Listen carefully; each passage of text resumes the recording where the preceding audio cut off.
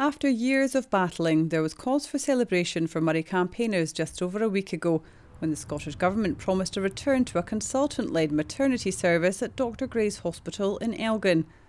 But now question marks over how long this could take have prompted concern after NHS Grampians said it could be between 7 and 10 years for this to happen, despite £5 million being pledged.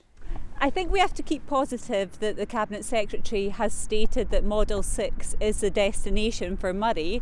However, those long timescales that have been mooted over the last couple of days are not acceptable, and we need more detail on why those are the timescales that are being quoted. I think an independent working group would definitely be a positive step forward, and we would like to put forward representation for that group, and we'd like to see other people in the Moray community on that group, both medical people and other independent representatives. The service was downgraded in 2018. Since then, most mothers have had to travel to Aberdeen to give birth. Most recently, Raigmore Hospital in Inverness has been the option. Yesterday, NHS Grampians said if moving mums to Raigmore is working well, life and limb services for mothers and babies will be removed at Dr Gray's in May. But this is worrying campaigners.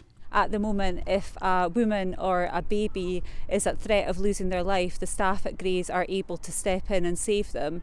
After May, that woman or baby would have to be transferred out, and NHS Grampian are suggesting they would be transferred to Raigmore rather than Aberdeen because it's a slightly shorter journey.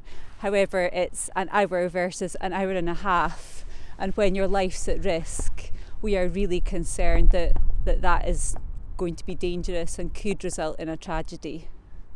Campaigners say that while they welcome progress on the issue, they would like more information as to why it looks like it could take so long for services to be restored here. And they're calling for more direct involvement to monitor things as they move forward.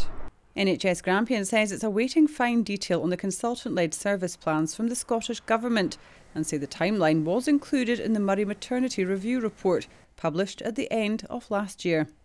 Nicola McCally, STV News.